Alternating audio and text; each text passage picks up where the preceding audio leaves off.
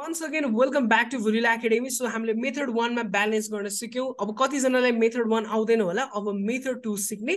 Method 2 बाट पनि हामीले इजिली गर्न सक्छौं. सो त्यो भन्दा अगाडि मैले तीनटा तिमीहरुलाई वर्ड इक्वेशनमा दिए. यो वर्ड इक्वेशनमा दिए पनि यसलाई फर्स्टमा फर्मुला इक्वेशनमा तिमीले कन्भर्ट गर्न जान्न पर्यो. कन्भर्ट गर्दाखेरि कसरी गर्ने तिमीले सिम्पली यसको सिम्बल थाहा हुनु पर्छ. यसको सिम्बल थाहा भयो भने तिमीले मजासँग कन्भर्ट गर्न सक्छौ. मैले यहाँ तिमीलाई फर्मुला इक्वेशन पनि लेखिदिए. अब ब्यालेन्स गर्ने काम मेथड 1 बाट तिमीहरुको, राइट? अब हामी मेथड 2 लाई सिकौं है त. मेथड 2 बाट कसरी हामीले ब्यालेन्स गर्न सक्छौं? एक्जाममा तिमीलाई जुन सजिलो लाग्छ त्यही तरिकाले ब्यालेन्स गर्नु.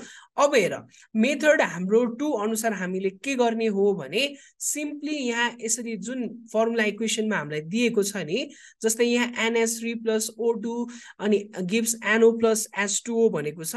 अब यहाँ हामीले सिम्पली A B C र D राख्दै आउने. यदि यहाँ पछाडी अर्को पनि भएको भए यहाँ हामीले E राख्दै जाने, बढाउँदै जाने. बुझ्नु भयो? A B C D हामीले यहाँसम्म लेट गर्यो. अब हामीले के गर्छौं भने यहाँ हेरौं त, नाइट्रोजनको लागि. नाइट्रोजनको लागि त केही अगाडि छैन भने यो कति हो? 1 हो. सो A भन्नु र अब हेर है, यहाँ एकैछिन मेरो पेनले काम गरेन. यहाँ A भन्नु र इज इक्वल टु यहाँ हेर त, नाइट्रोजनमा कति छ अगाडि? C छ. A भन्नु र C भन्नु के रहेछ? इक्वल रहेछ. अब नाइट्रोजन सक्यो, कसको टर्न हो? हामीले अक्सिजन गर्दा पनि भयो, हाइड्रोजन गर्दा पनि भयो. मैले हाइड्रोजनलाई गरे. अब हाइड्रोजनको लागि हामीले हेरौं त, यहाँ कतिवटा छ हाइड्रोजन? 3टा छ. सो हामीले यहाँ 3A लेख्नु पर्यो. यो पोइन्ट टु बी नोटेड. अब यहाँ पछाडी हेर, हाइड्रोजन यहाँ कतिवटा छ? 2टा. सो हामीले के लेख्नु पर्यो? 2D लेख्नु पर्यो. बुझ्यौ? जे छ सबस्क्रिप्टमा त्यो अगाडि आउनु पर्यो. अब यहाँ अक्सिजनको लागि हेर, यहाँ के छ? 2टा. सो हामीले के लेख्नु पर्यो? 2B लेख्नु पर्यो. इज इक्वल टु यहाँ कतिवटा अक्सिजन छ? यहाँ एउटा मात्र. सो एउटालाई हामीले 1 अगाडि लेखिरहनु परेन, D लेख्नु पर्यो प्लस. अब यहाँ हेर न, अगाडि पनि एउटा अक्सिजन छ, C, त्यही भएर हामीले यहाँ पनि D + C लेख्न पर्यो. Is it clear? अब यसलाई नै हामीले के गर्ने हो? इक्वेशन सल्भ गरे जसरी गर्ने हो. यो आएन भने एकचोटी फेरि रिपिट गरेर भिडियो, त्यसपछि फेरि एकचोटी हेर अनि आउँछ है त. सो लेट हामीले के गर्दियौ भने A लाई चाहिँ 1 मानिदियौ. A लाई 1 मान्यो भने C इज इक्वल टु पनि कति हुन्छ? यो माथिको अनुसार 1 नै हुन्छ.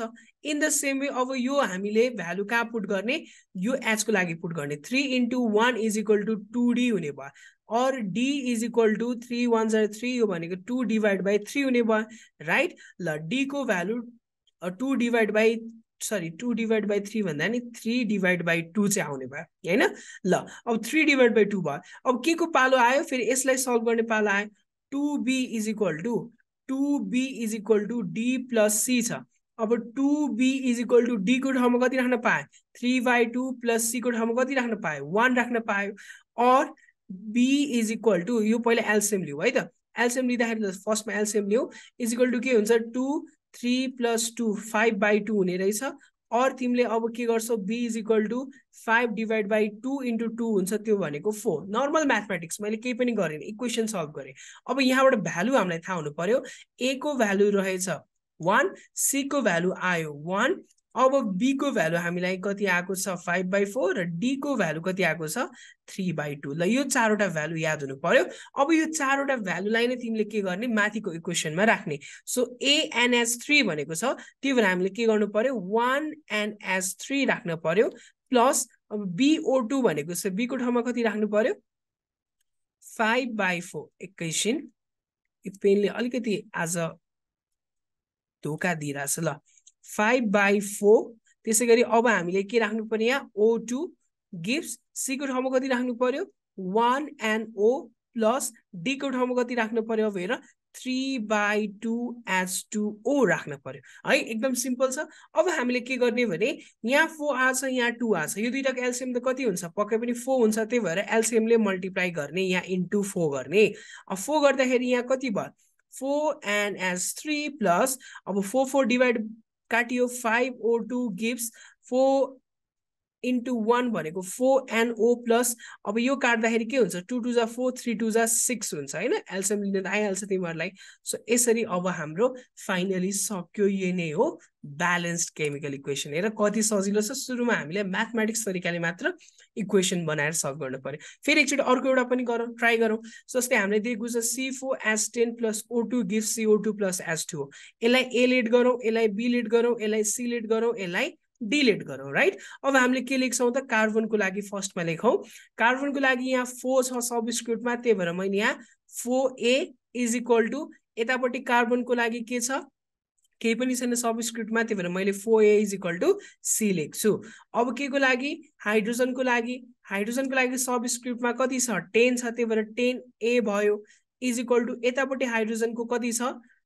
2 छ त्यही भएर यहाँ के लेख्न पाए मैले 2D लेख्न पाए राइट अब यसलाई सल्भ गर्दाखेरि के हुन्छ भने 5A = D मात्र पनि लेख्न मिल्यो मैले अब अक्सिजनको पालो अक्सिजनको लागि मैले के लेख्न मिल्यो यहाँ 2B = अब यहाँ के छ 2 * C भनेको 2C प्लस यहाँ एउटा मात्र छ त्यही भएर D ल यो भयो हाम्रो अब हामीले के गरौँ फेरि अघि जस्तै लेट A be 1 एलाई चाहिँ 1 मानौ सो एलाई 1 मान्ने भने C = 4A छ त्यही भएर 4 * 1 भने 4 भयो C को भ्यालु 4 भयो A को भ्यालु हामीले लेट 1 नै गर्यौ अब हामीले फेरि 5A = D मा पुट गर्दाखेरि D = पनि कति भयो 5 भयो D को भ्यालु पनि आयो अब हाम्रो 2B = 2C + D छ हामीले के गरौँ 2 * अब यो B को ठाउँमा हामीलाई केही थाहा छैन त्यही भएर यहाँ चाहिँ अब 2C को ठाउँमा हामीले 4 राख्न पायौं र D को ठाउँमा कति राख्न पायौं हाम्रो 5 राख्न पायौं